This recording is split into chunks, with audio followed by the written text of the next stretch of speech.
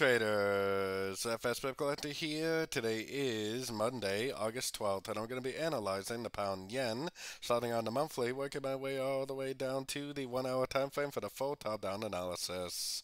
So on the pound yen, I'm definitely still looking at this as potentially the end of a wave 3. I think that we are most likely in a wave 4 right now, which is probably going to last at least 8 months or more, probably going down to one of these two Fibonacci levels before it does go back up and make that wave 5. So let's take it right down to the weekly time frame. On the weekly time frame, nice big impulsive move down. I definitely am looking at this as a wave A.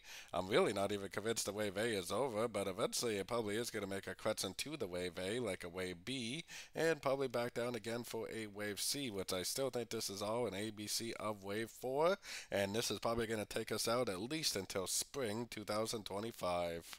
So going down to the daily time frame. On the daily time frame, definitely one big downtrend, and I definitely don't see a higher low, a break of structure, or anything telling me the trend is over. I think the wave A is still active. I think this is a 1, a 2, a 3. I think we're in a wave 4, and I think it needs to go down again for a wave 5. So let's head right down to the 4 hour time frame. On the 4 hour time frame, I got my Fibonacci retracement on the last push down, the last series of lower lows, lower highs. I think this is the end of a wave 3 right here. I think we are in a wave 4.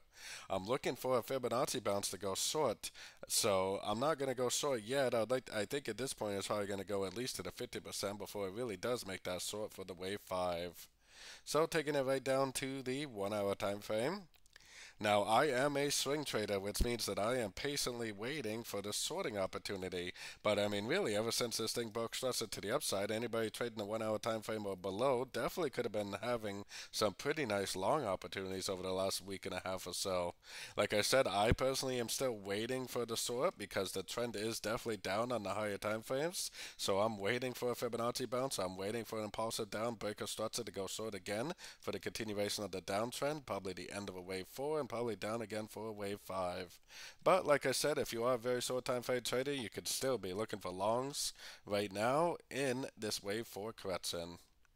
So don't forget to join my free Discord group, which is linked down here in the corner. And as always, thank you and happy trading.